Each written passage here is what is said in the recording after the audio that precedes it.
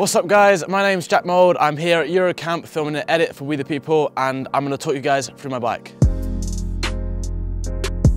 So I'm running the We The People message frame. I run a 20.6 top tube and the back end is 12.95 slammed and 13.2 centered. So I really like this frame because the back end's real short, feels really good for tail whips and spins. Also the head tube angle is 75.5, feels quite nice for nose manuals.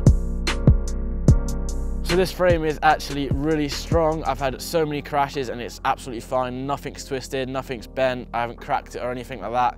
I actually did a 1080 over the box at Southsea, ended up landing completely flat and it's still holding up really strong. I'm also absolutely loving the color of this frame. It's metallic orange, it looks a little bit more red, really shines out in the sunlight.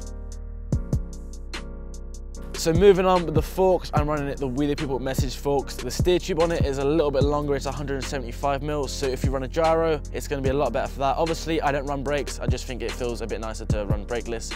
That's personal preference though. And also the offset on the forks is 28mm, they just feel really good to ride all together. So also the really good thing about the frame and forks is it's covered by We The People's lifetime guarantee. Not many park frames are covered by that, so that's really good. I'm stoked to be riding this frame and forks.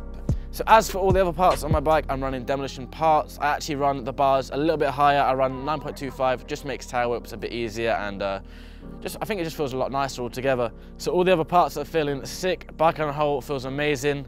I've got a new We The People edit dropping soon, so stay tuned for that.